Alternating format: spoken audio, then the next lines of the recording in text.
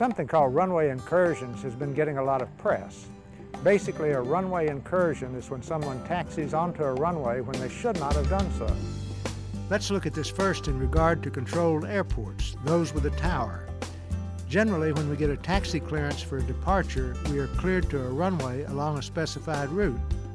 Using Hagerstown, Maryland as an example, if the taxiing is to runway 27, it starts at the T-hangars on the west side of the field.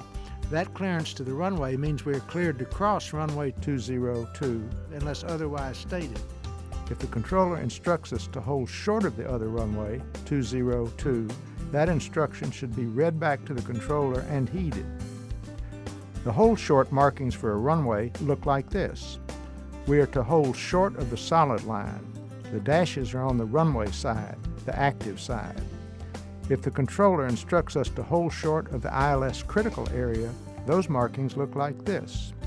An airplane past this point on the ground can interfere with the ILS signals for airplanes on approach. Taxiway and hold short markings are all in yellow.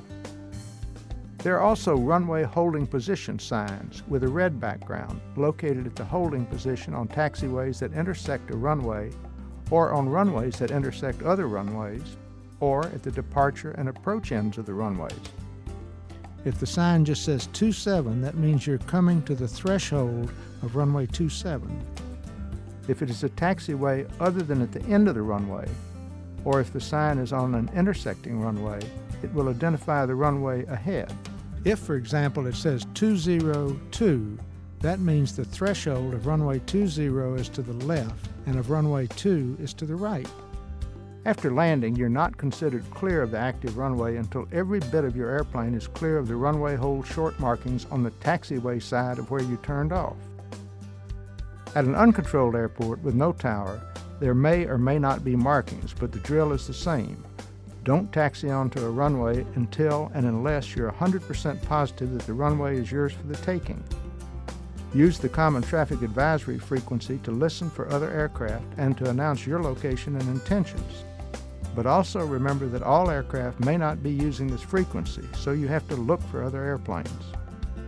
Be especially wary if there are multiple runways that cross, or if it's a single runway airport and you can't see the other end of the runway. The designation of an active runway at an uncontrolled airport is advisory in nature only, and the definition of an active runway is any runway or runways currently being used for takeoff or landing. Taxiways at large airports are identified by letters on yellow and black signs. There are also those yellow stripes down the center of the taxiways. Don't taxi anywhere there's not that yellow stripe. Good pilots do some other things in relation to runways. One is to, when told to taxi into position and hold, stay at a bit of an angle to the runway so that you can look back over your shoulder at the final approach area. Another thing to do is always check your compass against the number painted on the runway. Yes, pilots have taken off on the wrong runway.